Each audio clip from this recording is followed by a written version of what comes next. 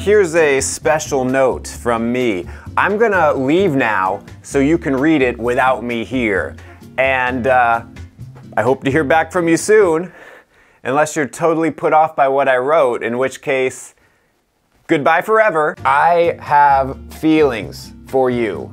Do not make me elaborate on what specific feelings they may or may not be. A mixture of chemicals floods my brain whenever I think about you, causing a phenomenon commonly known as love.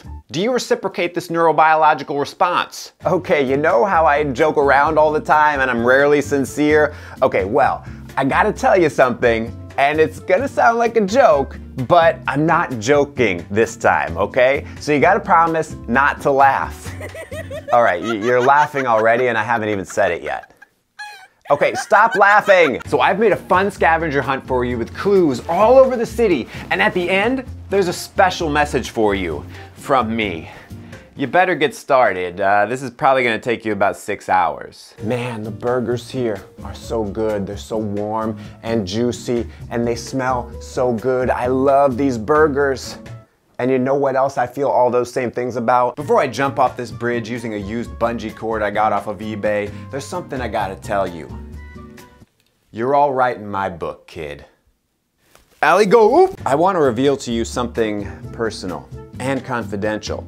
So I'm gonna need you to sign this non-disclosure agreement, which basically says you'll take what I'm about to say to the grave. I know I've told you I love you a million times before, like literally the first time we ever met, and I say it to basically everyone in my life all the time, including my cat, my dermatologist, and the barista at Starbucks, but when I say it to you now, it's a little different. If I had to choose between the spontaneous, zany adventures I love to go on around the world and you, I'd pick you.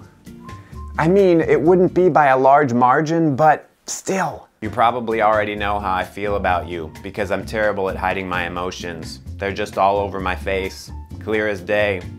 It's embarrassing. We've been friends for a long time, right? But when we went out with the gang for ice cream and you got a triple scoop with hot fudge, sprinkles, brownie bits, crushed Butterfingers, and apple pie chunks on top, I started feeling something more. So I just need you to know how much my heart bursts with love for you, and I've been hiding my feelings for you these past 10 years and I can't hold it back anymore. Hello? Oh, you didn't hear anything I just said, did you? You didn't say anything. Oh, good. I wasn't thinking anything either.